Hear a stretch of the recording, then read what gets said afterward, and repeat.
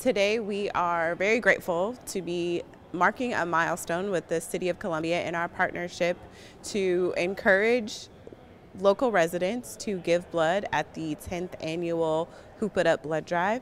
We've been doing this at the Columbia Metropolitan Center this is our 10th year now, and it is a partnership between the Red Cross, our local board of directors for the Central South Carolina chapter, and the City of Columbia. And we really just want to encourage people during this season, during the winter season, coming off of the holidays when we don't see as many blood donations as we need to serve our hospitals and the patients who require life-saving blood transfusions.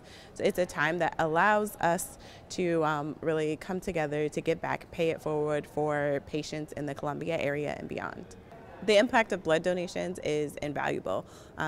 You are paying it forward potentially when you give a blood donation for a patient who may require a transfusion for an emergency such as a car accident, maybe a mother who experiences complications while giving birth, or a premature child. Also for cancer patients who use a lot of blood and platelet products as they're undergoing chemotherapy treatment. So it really is an opportunity to give more time to people who need blood transfusions for a variety of reasons, whether it be a medical emergency or a chronic illness. I came out today to donate blood because I feel like giving blood is a duty. Blood, we all need blood, and in accidents or life-threatening situations, blood is desperately needed, and there's not enough people giving blood. So I feel like if I give blood, it helps others who need it. And we all need blood. I came out today because I knew the importance of donating blood, and I try to donate at least once or twice a year, and I guess I should do more, but I feel that at least I do make a difference. It's important for everyone to donate, but it's personally very important to me.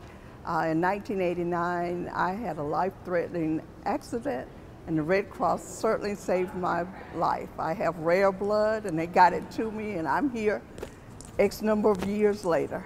It would be especially important to us to help other people, and who knows, it might save your life one day. For anyone who's unable to donate with us today at the 10th annual Hoop It Up blood drive, I would encourage you to make an appointment for a later date, sign up, show up, and help support the community and those patients who are in need of life-saving blood. It's an awesome opportunity to pay it forward. You never know when you or a loved one might need blood, and the relief that you get from knowing that that blood supply is available, that you don't have to wait for it, that your loved one, your mother, your son doesn't have to wait for blood, is priceless.